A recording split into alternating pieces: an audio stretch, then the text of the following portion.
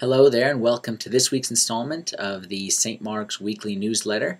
This week I want to make sure that we call your attention to the visit of Dr. Yusri Armenios. For those who haven't had a chance to benefit from his visit, he's been here all week and he's been giving a wonderful set of talks about different subjects as far as counseling and psychology matters.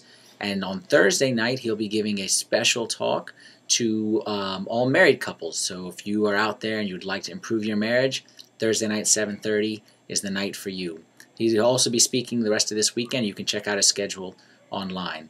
Secondly, I want to call your attention to, as we said last week, about every week we'll try to give you some updates about Father Paul and his time in the monastery. We have a video clip of Father Paul praying a liturgy, and I think you'll be pleasantly surprised to see that Father Paul is doing a very good job in terms of learning Arabic. You know, he can't read or write Arabic, and he grew up here like me, but he's a little bit more advanced than me in that area. Go check out the video clip and you'll get a chance to see.